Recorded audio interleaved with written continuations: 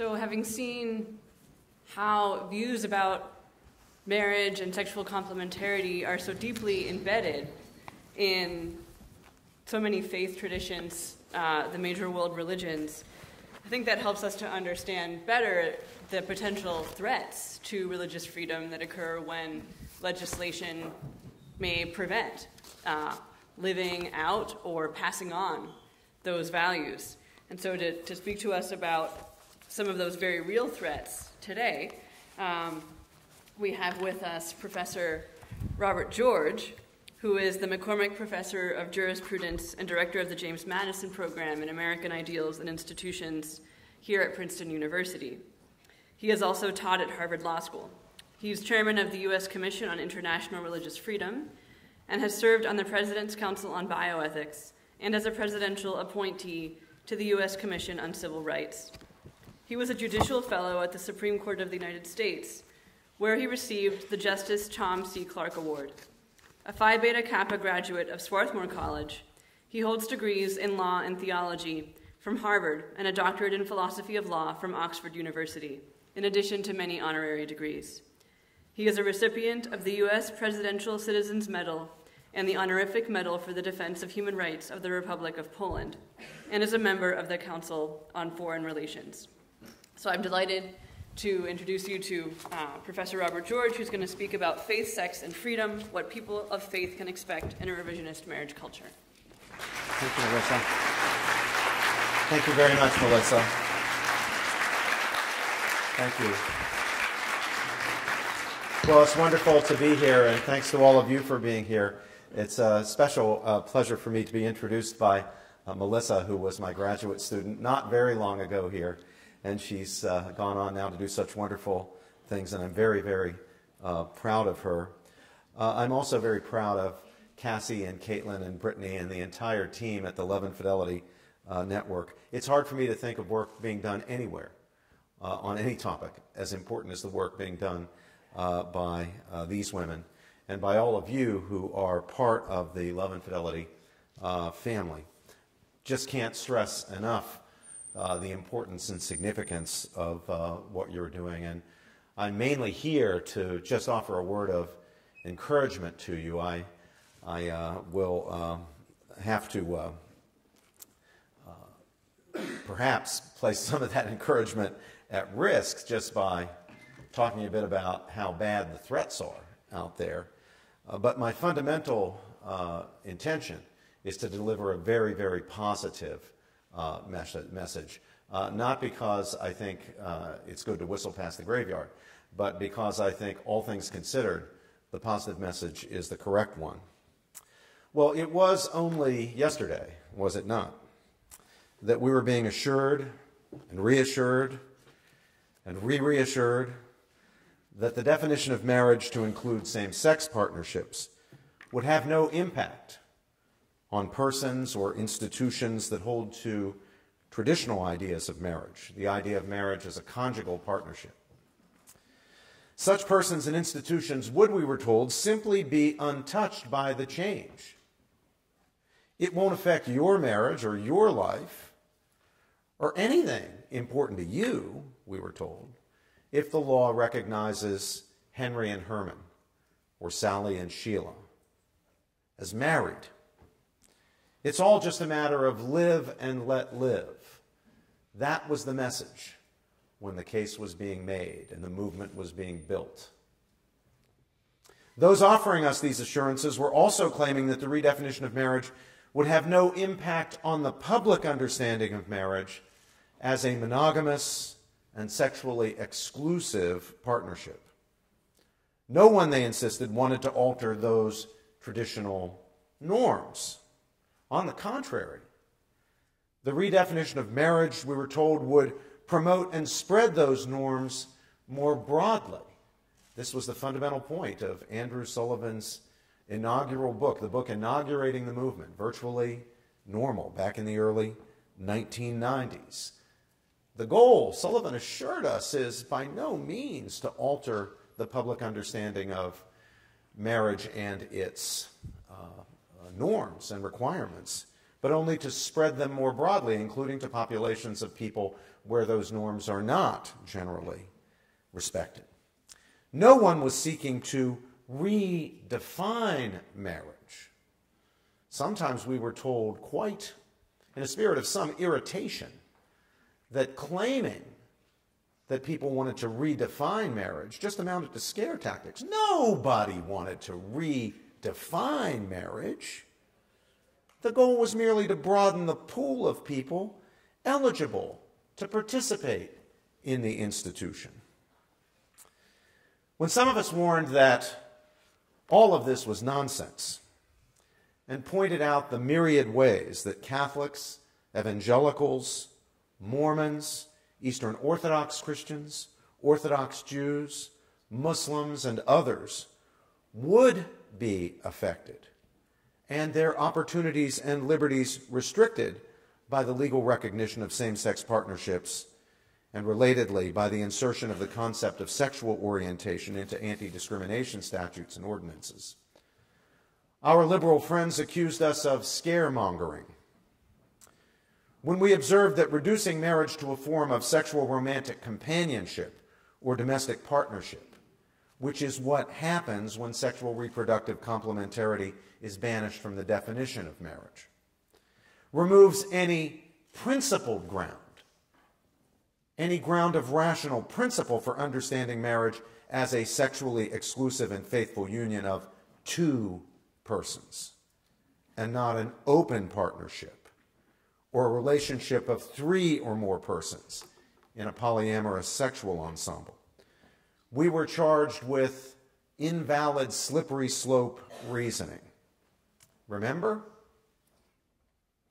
No one, they assured us, would require, say, Christian foster care and adoption services to place children in same-sex headed households. This was back in the early or mid-1990s. No one, they said, would require religiously affiliated schools and social service agencies to treat same-sex partners as spouses or impose penalties or disabilities on those that dissent. It was going to be live and let live. No one would be fired from his or her job or suffer employment discrimination for voicing support for conjugal marriage or criticizing same-sex sexual conduct and relationships or opposing the redefinition of marriage. No business owner, we were told, would be required to provide services for same-sex ceremonies if they were contrary to the owner's moral beliefs or religious beliefs. And no one would be punished for declining to provide them. And no one was proposing to recognize polyamorous relationships or normalize open marriages, nor would redefinition undermine the norms of sexual exclusivity and monogamy in theory or in practice. That was then. This is now. I must say, though, that I still can't fathom why anybody believed any of it, even then. The whole argument was and is that the idea of marriage as the union of husband and wife, the idea of marriage as a conjugal partnership, and not merely sexual romantic companionship or domestic partnership, lacks a rational basis and amounts to nothing more than bigotry. The bigotry charge was flogged relentlessly. Therefore, no reasonable person of goodwill can dissent from the liberal position on sex and marriage, any more than a reasonable person of goodwill could support racial segregation and subordination. The analogy, the parallel between supporting marriage as a conjugal union and being in favor of racially discriminatory laws, such as laws forbidding interracial marriage, was pushed, asserted, time and time and time again. The whole point was, if you believe in marriage as a conjugal union, if you believe that marriage is what people have always thought marriage was, you are just like a racist. You have no more ground for your belief than someone has a ground for the belief that blacks ought not to be able to marry whites.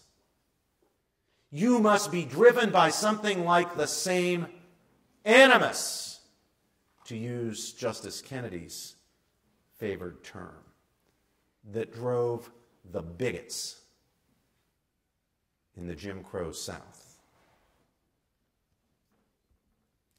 If you dissent, you are a very bad person.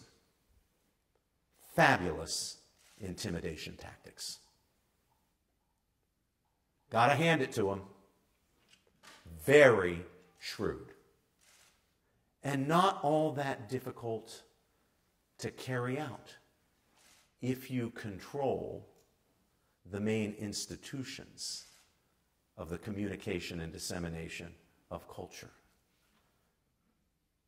The journalistic establishment, the professoriate, the professional associations, and so forth. And this because marriage, according to the redefiners, consists principally of companionship of people committed to mutual affection and care. That's what marriage actually is, they say. So any distinctions beyond this must be condemned as baseless. And if baseless, how could you hold them? Perhaps on the basis of a kind of sheer blind religious faith. But then, where did the sheer blind religious faith come up with them? The bigotry's got to be down in there somewhere. Now, since most liberals and even some conservatives these days, it seems, apparently have no understanding at all of the idea of marriage as a conjugal relationship, a one-flesh union, as Rabbi Berkeson put it in the clip we had of him, obviously quoting from Genesis 2. Not even enough understanding or grasp of it consciously to consider it and reject it, they uncritically conceive marriage precisely as sexual romantic companionship and domestic partnership, and therefore they really can't fathom how anyone could possibly understand it in any other way. This despite the fact that the idea of marriage precisely as a conjugal partnership, marriage as conjugal, has historically been embodied in our matrimonial laws and explains their content. Not just the requirement of spousal sexual complementarity, but also norms concerning legal consummation and annullability, norms of monogamy and sexual exclusivity, and the pledge of permanence of commitment. It's the conjugal understanding of marriage that explains all of that. Why it's two persons and not three or four or five or more in a polyamorous relationship. Why it's sexually closed, requiring fidelity and exclusivity rather than open marriages. Why it's a pledge of permanence, till death do we part, and not a temporary relationship, a pledge to stay together for 5 years renewable, or for as long as love lasts. Those norms cannot be explained as having any principled basis on the sexual romantic companionship or domestic partnership view or definition of marriage. Still, having adopted the sexual romantic domestic partnership idea and seeing no alternative possible conception of marriage, they assume, and it's just that, it's an assumption and a gratuitous one at that no actual reason exists for regarding sexual reproductive complementarity as integral to marriage. After all, two men or two women can have a romantic interest in each other, live together in a sexual partnership, care for each other, and so on. So why can't they be married? If you think they can't, there's something wrong with you. Because to think otherwise is to have no rational basis for your view. It's to discriminate invidiously. Now, of course, by the same token, if two men or two women can be married, why can't three or more people, irrespective of sex, in a polyamorous triad or quadrad? Triads, I'm now told, have an official name, thruples. Perhaps you read about the Massachusetts thruple, a three-woman thruple with They're intending to have 3 kids. They've already got 1. And they make exactly the arguments that have been made to redefine marriage since the early 1990s. And the arguments work like a charm. And they work just as well as they did for redefining marriage as a same-sex partnership, if you assume the premise that what marriage is sexual romantic companionship or domestic partnership. Since no reason supports the idea of marriage as a male-female union, according to this view, or a partnership of 2 persons and not 3 or more, the motive of those insisting on these traditional norms, the pejoratively described Ozzie and Harriet view of marriage, must also be a dark and irrational one. Now, my point that redefining marriage as sexual romantic companionship or domestic partnership to accommodate same-sex relationships erodes the basis of permanence and exclusivity in any relationship is increasingly confirmed by the rhetoric and arguments of advocates of this view themselves and by the policies that they are increasingly led to embrace. University of Arizona philosophy professor Elizabeth Brake, for example, supports what she calls minimal marriage, in which, I quote her, individuals can have legal marital relationships with more than one person, reciprocally or asymmetrically, themselves determining the sex and number of the parties, the type of relationship involved, and which rights and responsibilities to exchange with each, unquote. That is not some crazy fringe position. The article from which I quoted was published in the leading journal of moral and political philosophy in the English-speaking world, the journal known as Ethics, published from the University of Chicago. You don't get more mainstream in the academic world than Ethics. And there it is. Judith Stacy, a prominent New York University professor, NYU professor, who's in no way regarded as a fringe figure, in testifying before Congress against the Defense of Marriage Act. So how unfringy Professor Stacy is evident from the fact that she's one of the people that the opponents of the Defense of Marriage Act put up to testify in front of Congress when they were opposing the act. She expressed hope that the redefinition of marriage would give marriage, quote, varied, creative, and adaptive contours, leading some to question the dyadic limitations of Western marriage and seek small group marriages. To translate out of the academic-ese, dyadic means 2.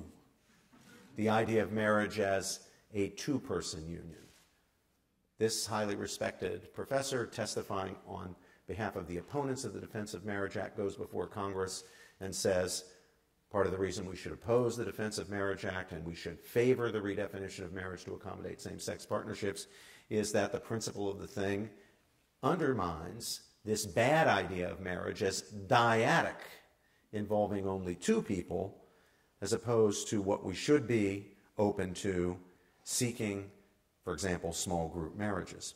In their statement entitled Beyond Same-Sex Marriage, more than 300 self-described LGBT and allied scholars and advocates, including such prominent and influential figures as Gloria Steinem, Barbara Ehrenreich, and Kenji Yoshino, call for legally recognizing as marriages or the equivalent sexual relationships involving more than 2 partners. Nor are such relationships unheard of. Newsweek reports that there are more than 500,000 polyamorous households in the United States alone. In Brazil, a public notary has recognized a trio of people, a throuple, as a civil union. Mexico City is considered expressly temporary marriage licenses for terms of years. The Toronto District School Board treats polyamorous sexual partnerships as among the many valid forms of family structure in its curricular materials. And what about the connection to family life? Well, writer E.J. Graff celebrates the fact that recognizing same-sex unions would change the, quote, institution's message, unquote, so that it would, quote, ever after stand for sexual choice, for cutting the link between sex and diapers. Enacting same-sex marriage, she says, does more than just fit. it announces that marriage has changed shape. So she is now perfectly willing to say what had to be suppressed 20 years ago. And that is, yes, it's not that we're just trying to open up the institution of marriage so that more people are eligible to participate in it. No, the whole point is to change the shape of marriage, to redefine marriage. What about sexual exclusivity? Well, Andrew Sullivan himself, that self-styled proponent of the, quote, conservative, unquote, case for same-sex marriage, has gone so far as to extol, his words, the spirituality of anonymous sex. Well, I'm such a dinosaur that I had to actually go to Google, which despite being a dinosaur, I actually know how to use, to find out what anonymous sex is. And that means sex between people who don't even bother to reveal their names to each other. So this, according to Sullivan, has a spirituality, and he welcomes the fact that the openness to same-sex unions might erode sexual exclusivity among those in opposite-sex marriages. So much for the conservative case, spreading the norms of monogamy and exclusivity into cultures, subcultures that don't have them. Now that the cause seems to be won, even people like Sullivan, who proclaimed themselves conservatives at the beginning, are willing to say what they really think. Similarly, in a New York Times Magazine profile, same-sex marriage activist and sex columnist Dan Savage encourages spouses to adopt, quote, a more flexible attitude, quote, about sex, unquote, about sex outside their marriage. A piece in The Advocate, a gay interest news magazine, supports the point still more candidly. Here's what they say in their editorial. Anti-equality right-wingers, I think they have in mind people like me, have long insisted that allowing gays to marry will destroy the sanctity of traditional marriage, and of course the logical Liberal Party line response has long been, no, it won't. But what if, for once, the sanctimonious crazies, I think they meant you, Bill Hurlbut, at that time, are right? Could the gay male tradition of open relationships actually alter marriage as we know it? And would that be such a bad thing? Unquote. Other advocates of redefining marriage have also embraced the goal of weakening marriage in these very terms, weakening marriage. Writer Victoria Brownworth says, former President George W. Bush is correct when he states that allowing same-sex couples to marry will weaken the institution of marriage. It most certainly will do so, and that will make marriage a far better concept than it previously has been. Michelangelo Signorile, another prominent advocate of redefining marriage, urges people in same-sex relationships to, quote, demand the right to marry not as a way of adhering to society's moral codes, but rather to debunk a myth and radically alter an archaic institution, unquote. They should, quote, fight for same-sex marriage and its benefits, and then, once granted, redefine the institution of marriage completely, because the most subversive action lesbians and gay men can undertake is to transform the notion of family entirely, unquote. So you see many advocates of redefinition, sensing that they have now won and it's just a mopping up operation, and believing that there is no turning back. After all, if you're a progressive, you believe the future has a direction, and you're on the right side of history, because history has a side, and everything that's not on the right side of history is just going to be left in the dirt. So now, believing they've won, there's no turning back, and this is permanent and forever, they're increasingly open in saying that they do not see these disputes about sex and marriage as honest disagreements among reasonable people of goodwill. They are rather battles between the forces of reason, enlightenment, and equality, those who would expand the circle of inclusion, as they say, on one side, and those of ignorance, bigotry, and discrimination on the other. Those who would exclude people out of hatred or animus. The excluders, then, are to be treated just as racists are treated, since they are the equivalent of racists. Of course, we in the United States, at least, don't put racists in jail for expressing their opinions. We respect our First Amendment. But we don't hesitate to stigmatize them and impose various forms of social and even civil disability on them and their institutions, in the name of what it pleases the media these days to call marriage equality, and the media being true to its long-standing tradition of nonpartisanship and objectivity. Liberty, especially religious liberty and the liberty of conscience, and genuine equality in pluralism are undermined. Now, as I've said so often in the past, the fundamental error made by some supporters of conjugal marriage was and is, I believe, to imagine that a grand bargain could be struck with their opponents. A bargain that would have read something like, we will accept the legal redefinition of marriage, you will respect our right to act on our consciences without penalty, discrimination, or civil disabilities of any type. Same-sex partners will get marriage licenses, but no one will be forced for any reason to recognize those marriages or suffer discrimination or disabilities in employment, licensing, accreditation, government contracting, or any other area for declining to recognize them or become complicit in facilitating them. There was never any hope of such a bargain being accepted. It was a bad deal because an insincere offer, for the most part, not in every case, but in the most part, when it was salient, when it was relevant in legislative debates and in referendum discussions during the period prior to the court's intervention in the debate. Perhaps parts of such a bargain would be accepted by liberal forces temporarily for strategic or tactical reasons in order to push same-sex marriage through. But guarantees of religious liberty and non-discrimination for people who cannot in conscience accept same-sex marriage could then be eroded and eventually removed.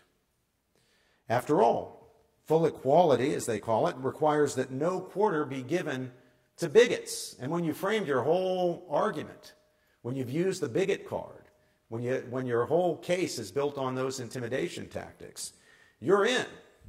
You're locked in. So what are you going to do with these bigots now? You've labeled them bigots. You can't give them any quarter. To do that is to compromise on full equality. Why let them engage in discrimination? Even in the name of their retrograde religious beliefs. Dignitarian harm, as they call it, must be opposed as resolutely as more palpable forms of harm. And so that's why they claim we've got to force the wedding cake bakers to bake cakes for same-sex ceremonies, the florist to provide flower arrangements for same-sex ceremonies, the photographer to contribute his artistic skills, the printer is printing to same-sex ceremonies, whether they in conscience are able to do that or not.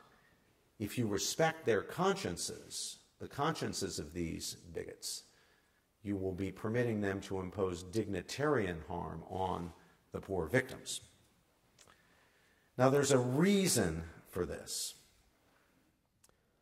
Liberal secularism never was and never will be what the late John Rawls, the great Harvard political philosopher, depicted it as being and hoped, sincerely hoped it would be, namely a purely political doctrine, as opposed to what he called a comprehensive view, a view of human nature, meaning, dignity, and destiny, that competes with other comprehensive views.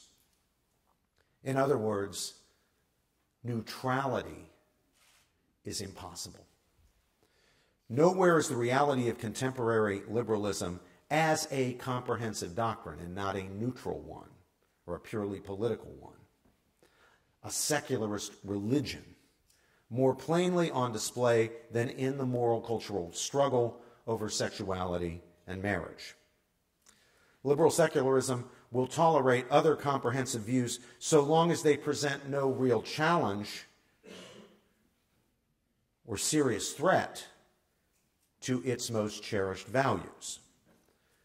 But when they do, then they must be smashed in the name, for example, of equality or preventing dignitarian harm. And their faithful must be reduced to dhimmi-like status in respect of opportunities in employment, contracting, and other areas that, from the point of view of liberal secularist doctrine, cannot be made available to them if they refuse to conform themselves to the demands of liberal ideology. About all that, you can simply direct your inquiry to Brendan Eich, the high-tech genius who was forced out of his leadership position at Mozilla for having made a contribution to the Proposition 8 campaign in California. Now, of course, there will be some within the liberal community, Rawlsians and others, people who deserve great respect and admiration, who will try to make some room for meaningful dissent, even in practice and not just in thought and speech. There are old-fashioned liberals out there, who stand for traditional principles of pluralism and freedom of thought and expression.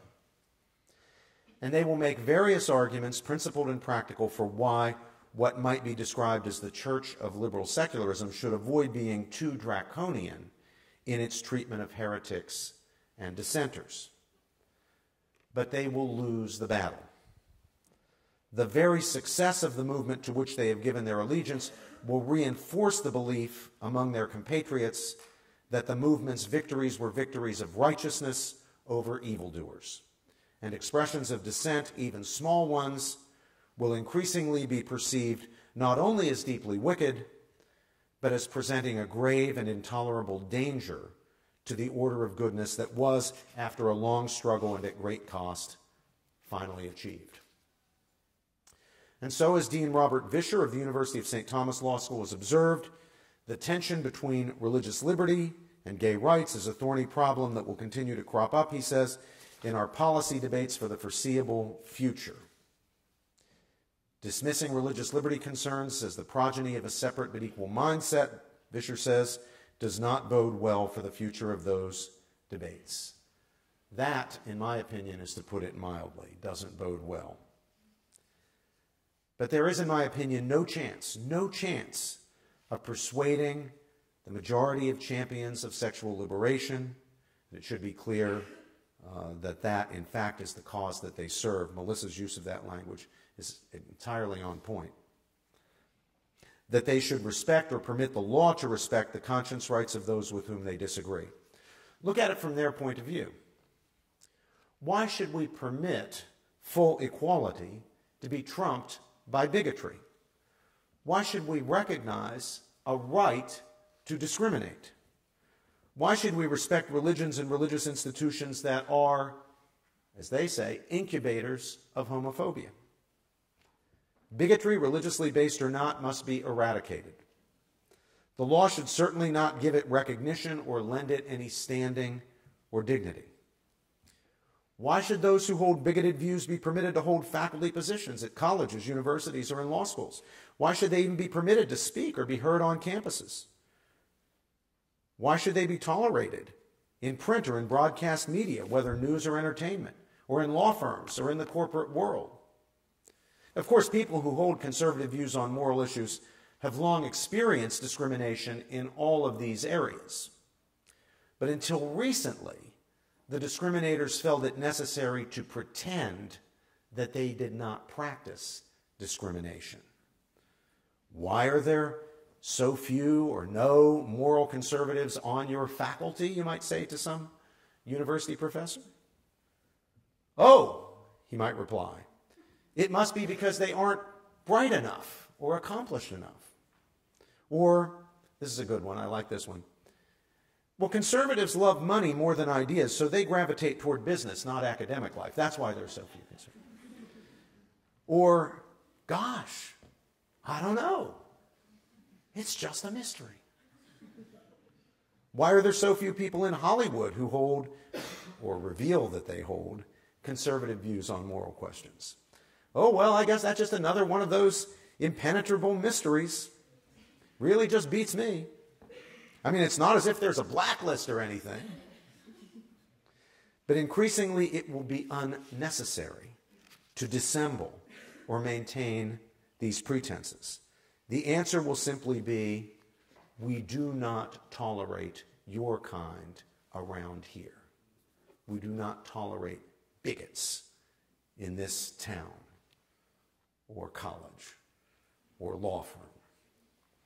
The lesson, it seems to me, for those of us who believe that the conjugal conception of marriage is true and good and who wish to protect the rights of our faithful and our institutions to honor that belief in carrying out their vocations and missions, is that there is no alternative to winning the battle in the public square over the legal definition of marriage, however dark and even hopeless the cause looks to us now, and even if the time horizon we must adopt is 50 or 100 years.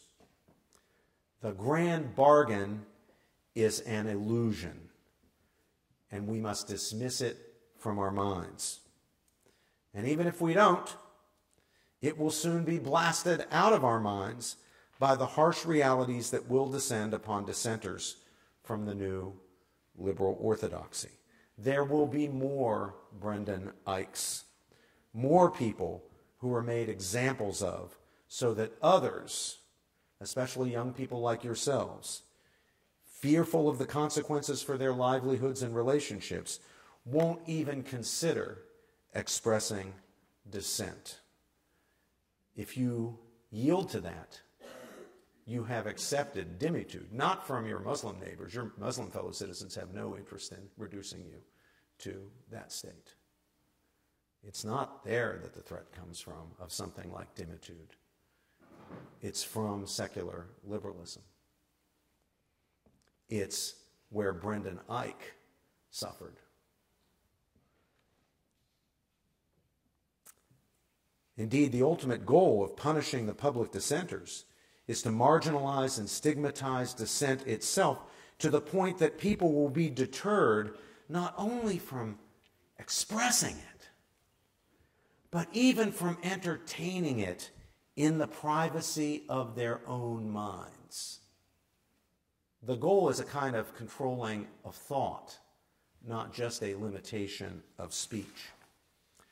Of course, with sexual liberalism now so powerfully entrenched in the established institutions of the elite sector of our culture and fully embraced, of course, by the President of the United States and the Democratic Party and funded by innumerable hedge fund billionaires and corporate titans, some view the defense of marriage as a lost cause. Some have just given up. That's particularly true in wake of the recent shameful decision of the Supreme Court to let the lower federal courts impose same-sex marriage on vast parts of the country without the justices taking any responsibility for the preposterous claim that Americans actually redefined marriage in 1868 when they ratified the 14th Amendment, without so much as the slightest awareness that they were doing, or even might be doing, any such thing. Anyway, I think that defeatism, though understandable in our current grim condition, is another mistake, one that sexual liberals have every reason to encourage their opponents to make, and ample resources to promote. We've all heard the argument. Really, it's not an argument, the taunt. Quote, the acceptance of same-sex marriage on a national scale is inevitable. It's a done deal. You had better get on the right side of history, lest you be remembered in the company of Orville Faubus and George Wallace and the other racists of the old Jim Crow South. I want to remind you, though, that this is exactly what we were told. Those of us of a certain age will remember this. It's exactly what we were told about the so-called woman's right to abortion in the mid-1970s. And many demoralized pro-life people, Bill and Ricky will remember this, believed it. It looked to them the way the marriage situation looks to you or to us now.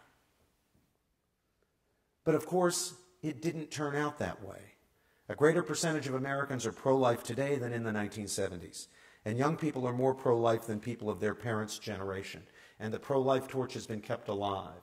And incremental legislation has been passed. And Roe versus Wade is still just one vote away from being reversed.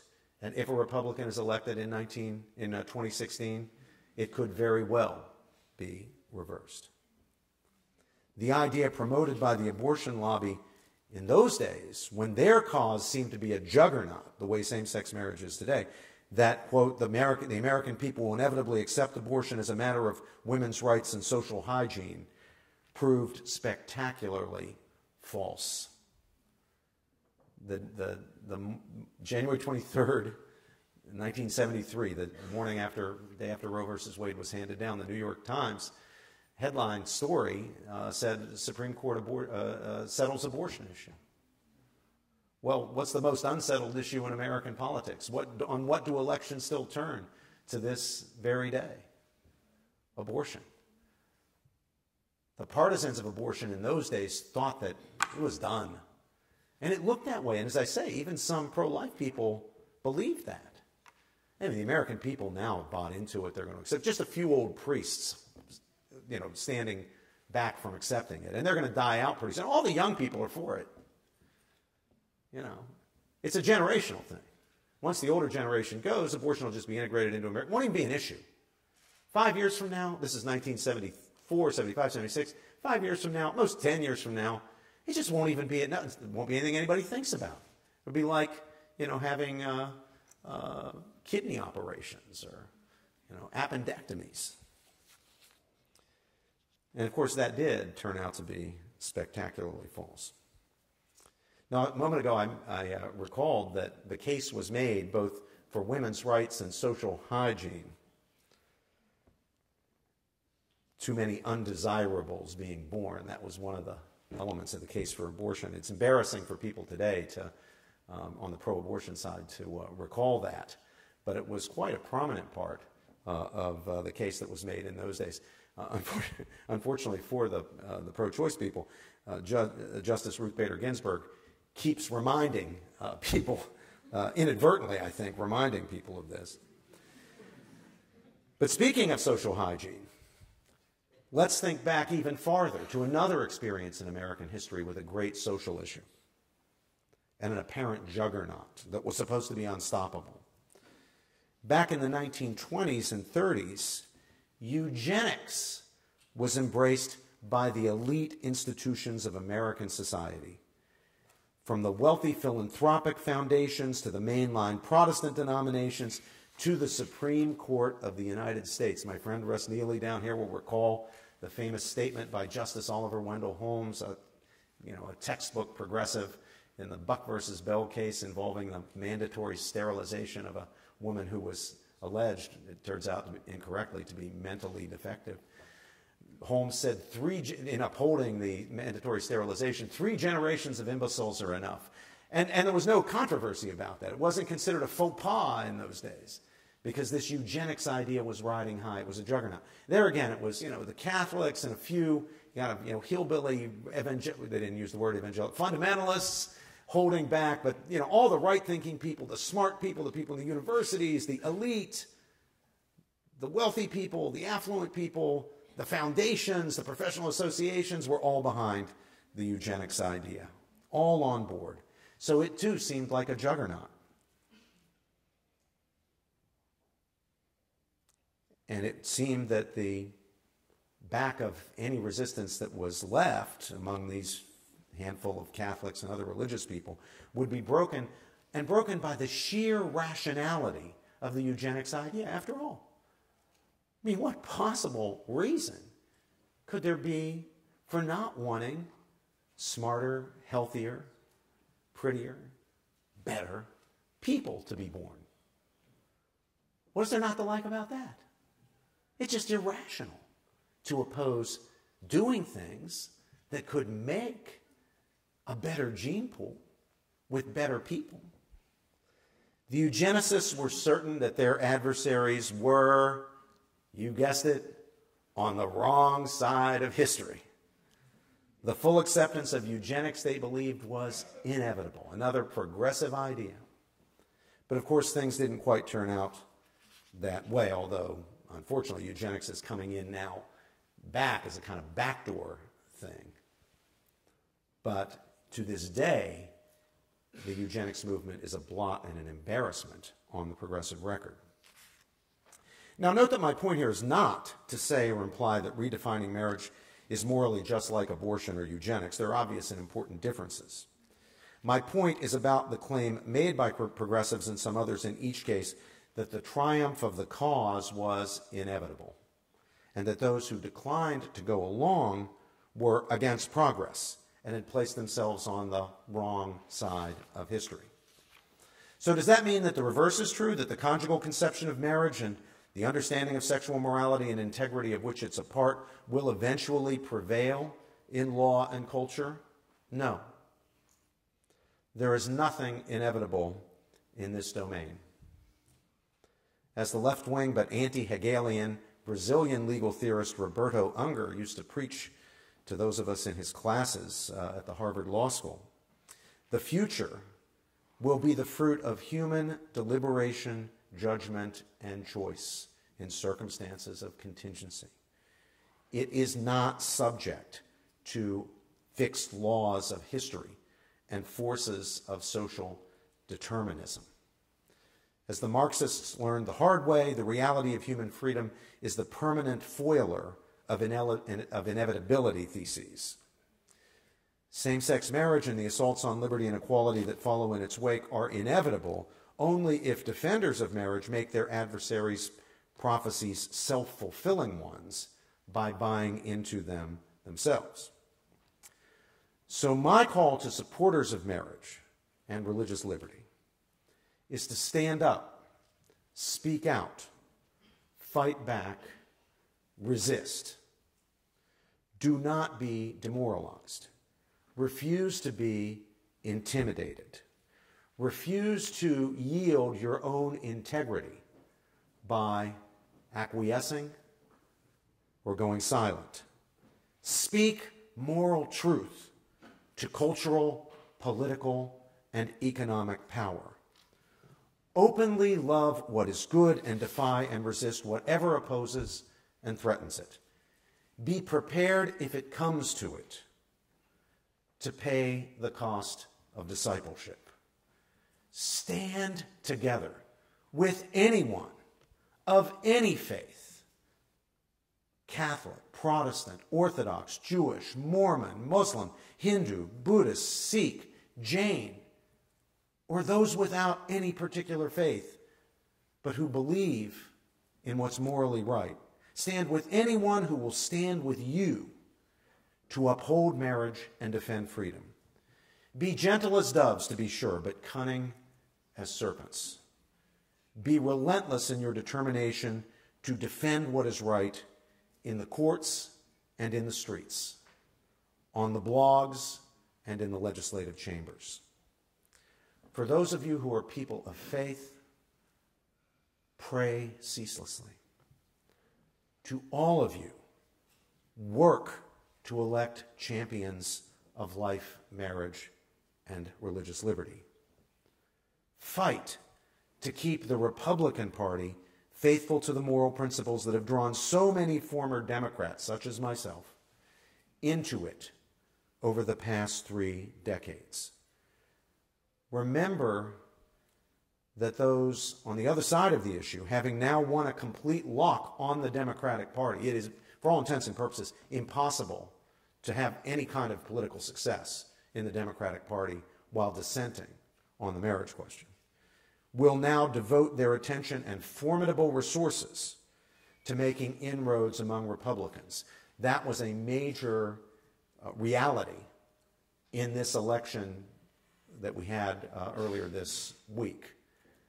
It was not successful, but they will be back time and time again. we must defeat those efforts, making clear to the Republican establishment that those of us who are in the party or who have joined the party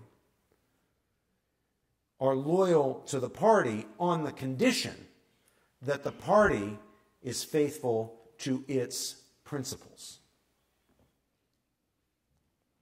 Let us remind the Republicans that their party was founded as a party of moral conviction, pledged to fight the twin relics of barbarism, to use the phrase from the 1856 Republican platform, the first Republican platform, slavery and polygamy.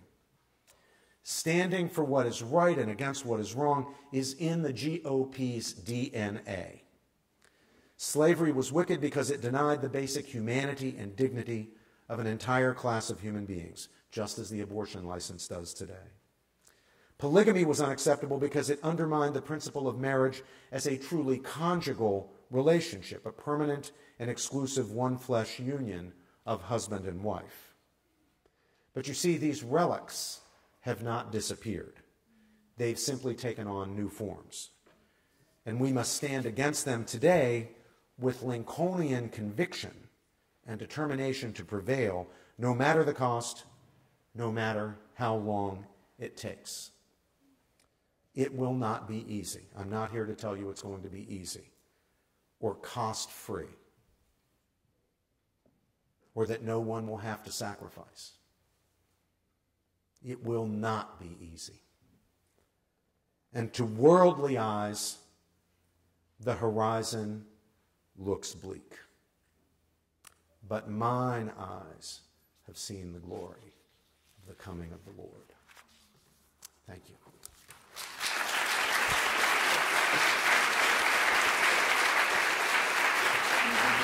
Sure. Yeah, I can do that. Sure. Thank you.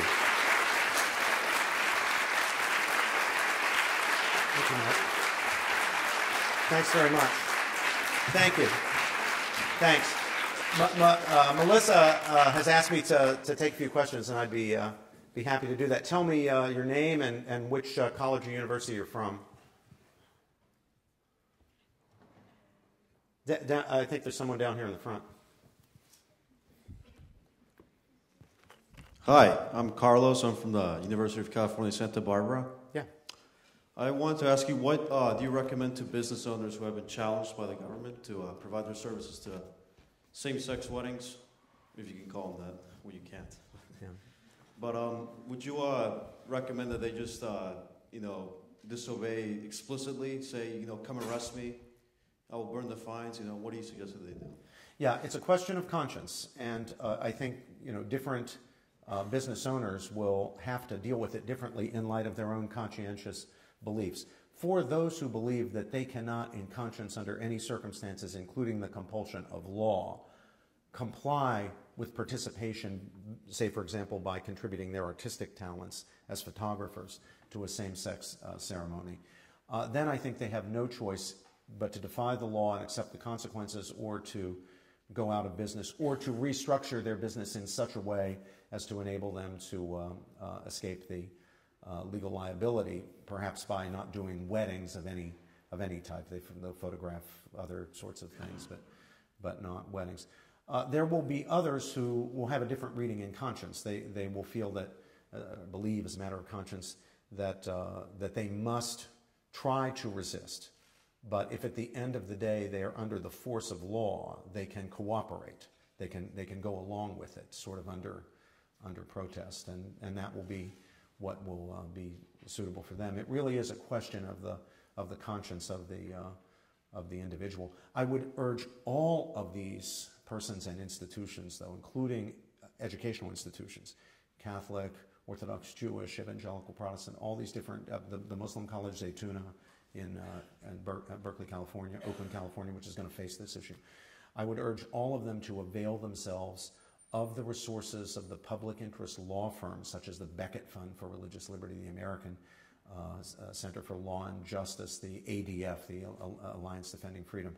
Avail themselves of the opportunities and the resources of those entities to protect their institutions and their faculties and their students and the people who own the business to the extent that they can. I think it's very important to fight as hard as possible. Also, they should be the core of the lobby at both the state and federal level for legislation to protect people against the use of anti-discrimination laws as a weapon to whip people into line, into conformity with the new agenda. There is legislation that's already been introduced in the Congress that is being introduced out there in the states. It should be introduced in every state and fought for to protect those rights.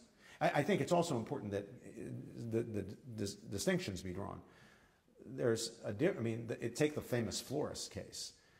What the florist objected to was providing the flowers or arranging the flowers for the ceremony. The individual two people who were going to be married, if you believe that's marriage, were being sold flowers for other things by this same shop for many years. The objection was not to selling these people flowers because we don't agree with the way they lead their lives. The question was, can I in conscience participate in a ceremony, facilitate the ceremony? And I think keeping that distinction in mind is important.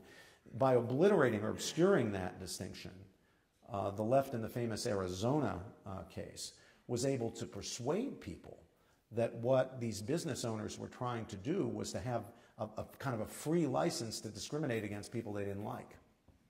And that was not true. But when you got the media on your side, you can tell the story however you want to tell it. And it looked like they were, not selling people a flower if they came into the flower shop, or selling people a muffin if they came into the deli. Was there Ryan? I think your hand was up. Ryan from the University of Michigan. My question is, well, you've made the point about being as innocent and does in terms of witnessing to what marriage is at college. What would you recommend as a principle of application for prudential concerns in terms of how I should witness in one situation rather than another, in terms of this is clearly what marriage is, this is how I say it this way, this is what line of argument I give here, this is where I refrain from speaking on the issue, in terms of those prudential judgments? I was wondering if you have any. I'm having trouble hearing you, Ryan, even though we're right on top of each other. So to lay that aside, they heard you. Tell me. Yeah. Do you have any advice on prudential judgments of witnessing to marriage at college? Oh, gosh, yeah. Yeah, I mean, be sensible about it. I mean, don't go quiet. If you're not speaking because you're intimidated, then you're making a mistake. If you're not speaking because, it's 3 in the morning, or you're not speaking because we're talking about the football game, or we're not speaking because, look, in these circumstances, I don't want to get it. This is just not the place to have a big, conflagration. Then that's fine. I think the test is, are you ever speaking? If you're never speaking, then you have to be asking yourself, why am I not speaking? I'm speaking about other things. Why am I not speaking on this? Why am I refusing to bear witness on this? It's probably a not honorable reason for that. Now, the other side of that, Ryan, is you need, and I think this is part of the responsibility, we need to equip ourselves to be able to speak. And our speaking can't just be lecturing people. It's got to be true dialogical engagement. It's got to be listening in an open-minded way, considering the possibility that I may be wrong, listening to what the person on the other side has to say, but being equipped to answer the arguments, being equipped, being informed, being well-read, studying the issue, so that you're prepared to make the best case. And my own experience is that people respect that. So that's my advice. I mean, it's not merely prudential. I mean, I think the obligation, especially when you're in college, to be open-minded, to engage people on the other side, open to the possibility of correction, open to the possibility you might be wrong. That's just an obligation we have as human beings, especially in the context of education. I do think the other side should do that too. There's a question up there. You know, after this 18-year-old was elected to the state legislature in West Virginia, I look out at all you guys and I see, gosh, you could all be senators and congressmen. Kelly Thomas from Georgetown University. During your talk, you, as aptly pointed out, kind of how one side has pointed the more conservative side as being bigots, and that has put a stop to a lot of discourse. And I think many of us have seen that on college campuses, kind of defeating the purpose of a university in that sense. I was wondering if, you know, in your vast experience, if you've come across a way to kind of provide a link in argumentation, sort of like a reminder of like the early Christian fathers with their apologies to connect to heretics, in terms of providing that link that would sort of bring them back to a point of discourse and get them through this whole need to see us as bigots in order to win the argument type of situation. Yeah, it's a really great question, and I think probably different people would handle that differently because they're going to come from different people come from different sets of backgrounds, even disciplinary backgrounds. Since my own background is philosophy, I might invite someone in that situation to tell me whether they think Mahatma Gandhi was a bigot. Mahatma Gandhi was more conservative than I am on issues of sex and marriage. All right? He wrote a book against contraception, a small book against contraception. He was very suspicious of, to say the least, of the modern ideas about sexual liberty or sexual liberation. So we might begin there. I mean, was he a bigot? You know, was Immanuel Kant a bigot? Was Plato a bigot? How about Aristotle? Xenophanes? How about Plutarch? Were they all bigots? And by the way, this view you hold about sexuality, who do you point to as kind of the founding fathers and mothers of your tradition? Where are the roots of the, if the roots of my ideas are in Plato and Aristotle, Musonius and Xenophanes, Plutarch, St. Augustine, the Bible, Aquinas, Kant, Anscombe, Gandhi, where are the roots of yours? Now, what,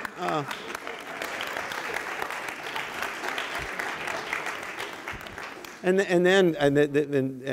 my friend Brian Zach will catch the unfairness in what I'm about to say, but I'm going to say it anyway. Or I should say tendentiousness, Brian, not unfairness. And I would say, now, I do know of some kind of founding figures in your tradition. There was one named Margaret Sanger. Now, we were talking about bigots, right? Sanger promoted her message at meetings of the, no, let's see, it wasn't MBA. No, KKK, that's what it was.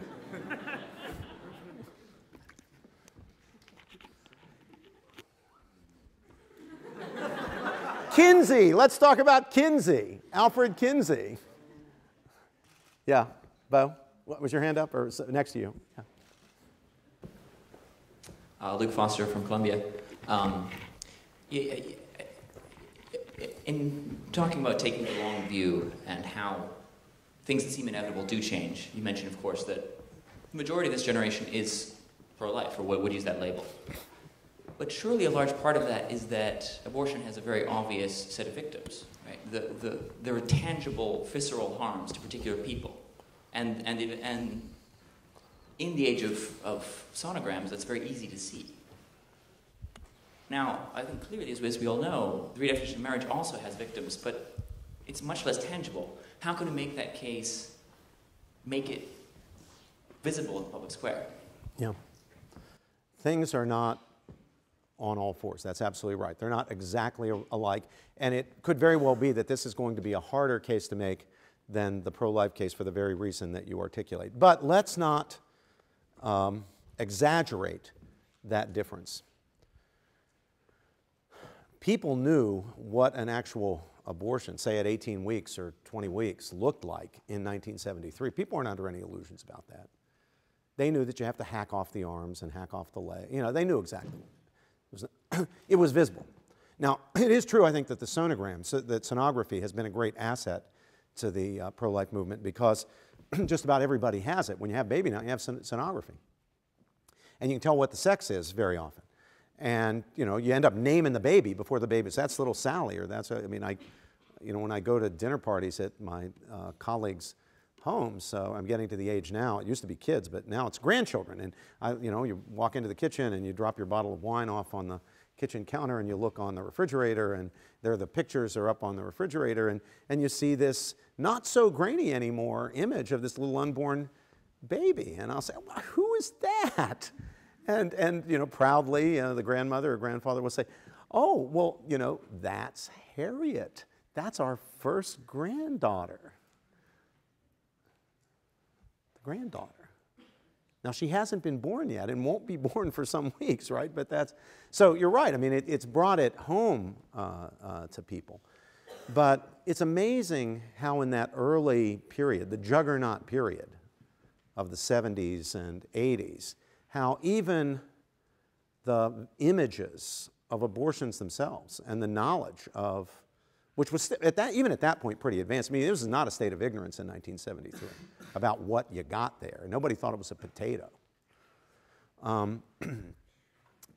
Despite that, people were able, in the zeal, in the kind of ideological zeal of the thing, to just lay that aside. Just, you know, avert your view, avert your vision. Just don't look. Just pretend it's not there. So I don't think you can, I think we need to avoid suggesting that it was much easier for the pro-life movement to survive in those days because of the kind of visceral reaction to abortion when people saw it. People knew, and a lot of people in the ideological zeal just didn't have the reaction. Now, I do think it'll be very interesting to see what happens sociologically. We don't have enough data yet, but we will start to get data, like the data we now have about the consequences of 40 years of divorce culture, or now 50 years of divorce culture and no-fault divorce and so forth and so on. That was another juggernaut. I mean, everybody thought, oh, no-fault divorce, just a great idea. And divorce should not be stigmatized. Divorce is not a bad thing. You know, it's unfortunate that people need to be divorced, but actually divorce is not a bad thing. And it's even good, it's better for the spouses, it's better for the kids, it's better for society. You know, the kids don't have to squabble, don't have to listen to the parents squabbling all the time. You know, the courts aren't enmeshed in these horrible, emotional, terrible situations, spending public resources and so forth. No-fault divorce just seemed like it was a wonderful idea. It's a great idea. And same for, you know, alternative family forms, non-marital, childbearing, and so forth. And then 40 years of data, 50 years of data come in, and liberal, mainstream academic sociologists like Isabel Sawhill at the Brookings Institution will publish an article entitled "Dan Quayle Was Right." Now, you're probably too young to remember Dan Quayle. He was the Vice President of the United States under the first President Bush, who got himself into an enormous amount of trouble by criticizing a television character who had a baby without having a husband. She was a middle-aged, successful woman. I think she was, you know, what was she? She was like a newsreader or something like that. Yeah, if I have it right. And Murphy Brown was her name. And Quayle, in a speech, said, look, you know, this is glamorizing out-of-wedlock childbearing is not a good idea because this is a curse in our society. It had dreadful consequences for children, especially in poorer and more vulnerable sectors of the community. Well, Quayle was just vilified. I mean, the elite didn't like Quayle anyway, and they thought he was a dolt, and you know, they were really hostile to him. So they went after him and just held him up to ridicule about this Murphy Brown thing. And then, you know, here we are, 2014, I think it was actually last year, 2013. You got a woman at the, very respected sociologist at the Brookings Institution writing an article entitled "Dan Quayle Was Right" about the consequences of this stuff. So we'll have to see, you know, what happens when the data comes in. There are going to be more and more kids who've been raised in same-sex headed households. We'll see how they do. We'll see the testimony they give about their own lives.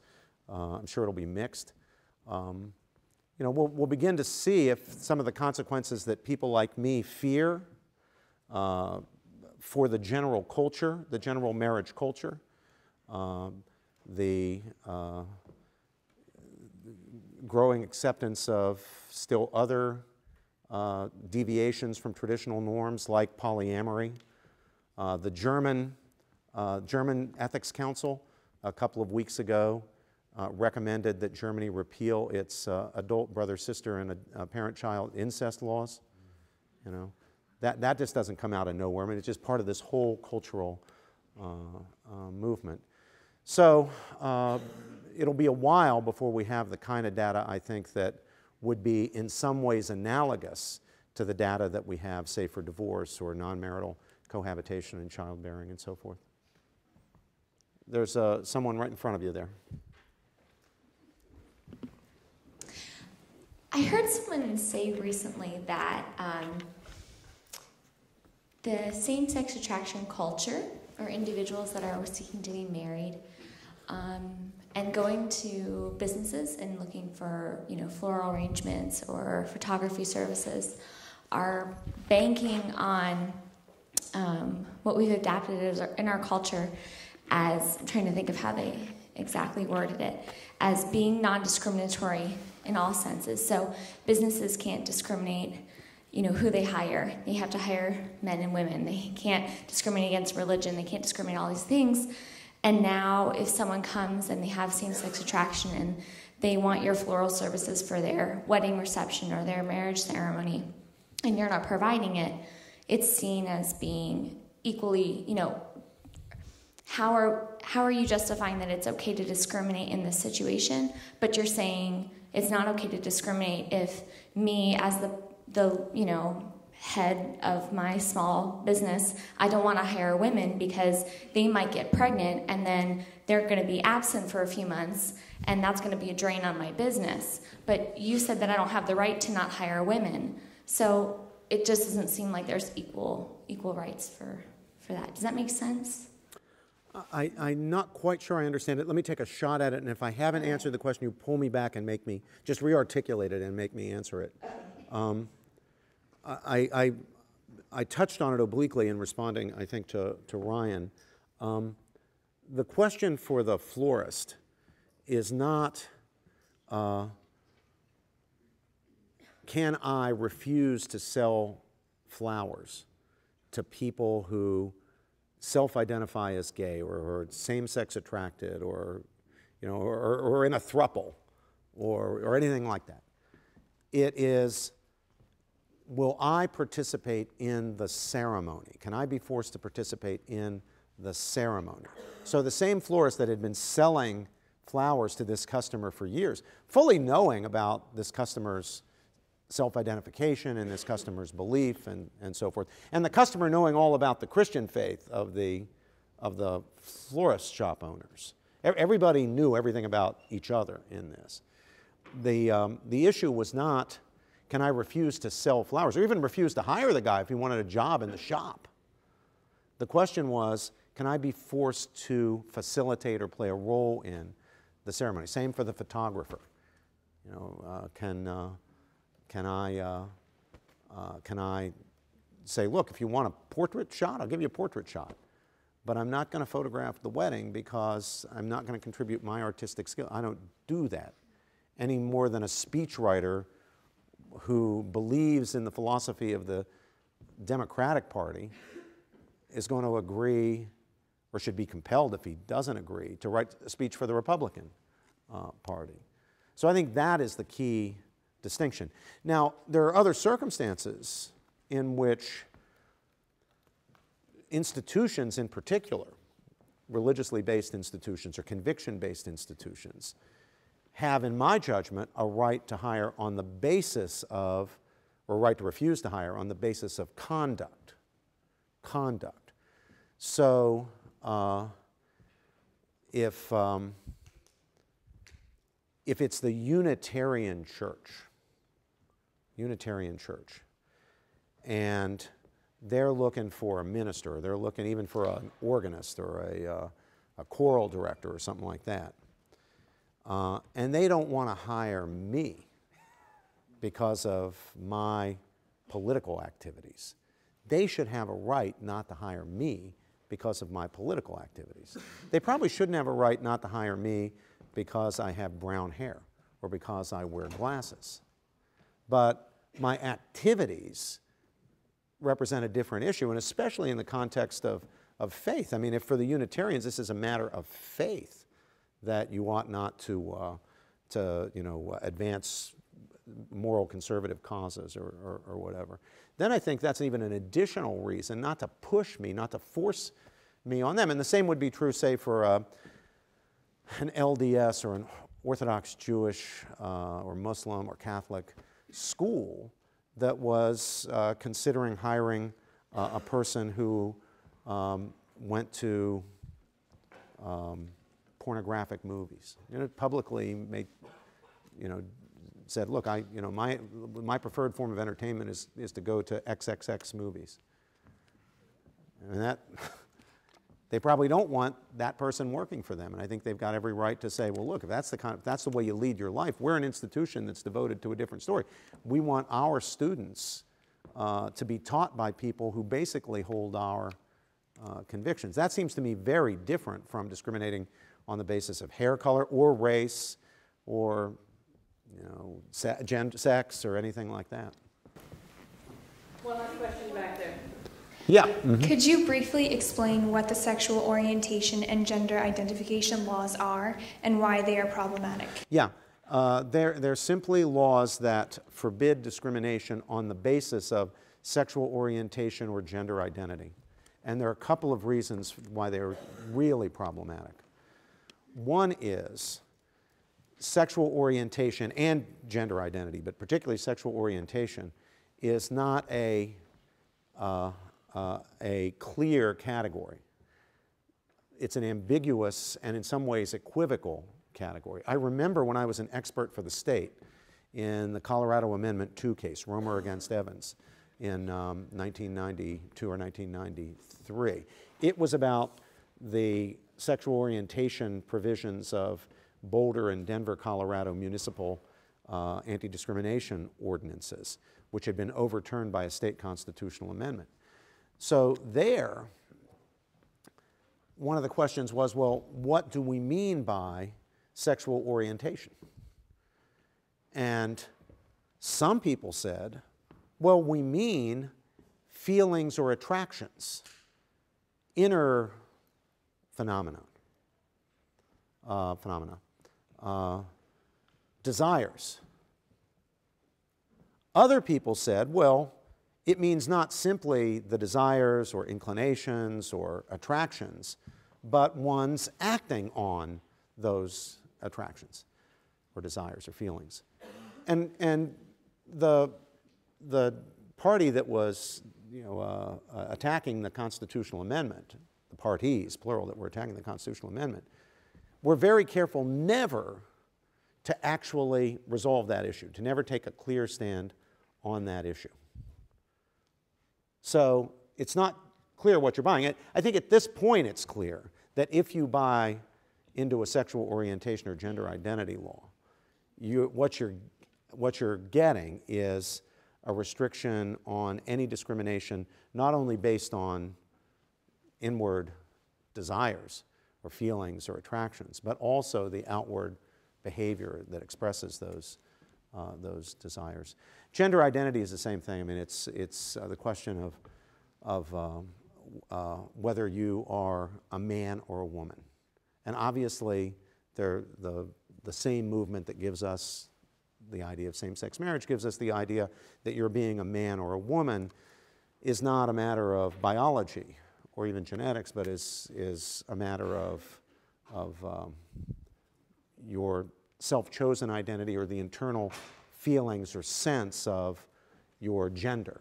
So your biological sex is one thing, but your gender might or might not line up with that. For reasons that are going to be laid out very well in a new book that will be published soon by Dr. Aaron Cariotti of the University of California, Irvine Medical School, and Dr. Paul McHugh, the former chairman of the Department of Psychiatry at Johns Hopkins University. I think that whole concept of gender identity is highly problematic. And so I think we are going down exactly the wrong road in embracing the very idea, much less making law around it. Is that, are you calling this to a close, Melissa? Yes, oh, good. Sadly calling it to a close, but thank you again. Thank Please you. join me in another round of applause. Thank you. Thank you.